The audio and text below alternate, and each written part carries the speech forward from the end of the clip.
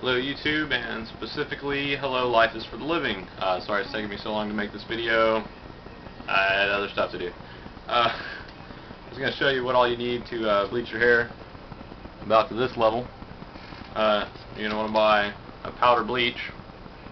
You can get this in all kinds of different kinds. This is the one I've had the most luck with, getting a white color, which is of course good for putting other colors over. You're also going to need a developer. Very important that you match your developer with your dried bleach correctly. Wrong mixes can end up in losing all of your hair and probably doing permanent scalp damage. So read your instructions on that, be real careful.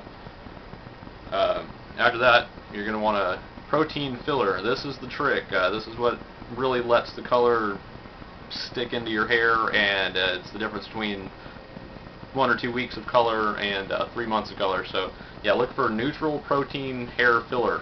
Very important.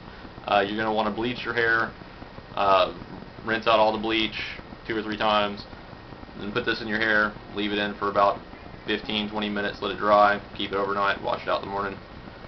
After that, I would suggest Punky Colours. Really great hair dyes, really strong. You can mix them. They're a gel in the jar, really thick, hard to mess up with. Go where you want them, stay where you want them.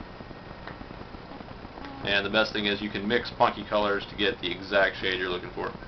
So, once again, sorry it took me so long to put it up there. Bleach your hair, show me how it turns out, and do some crazy colors. Have fun.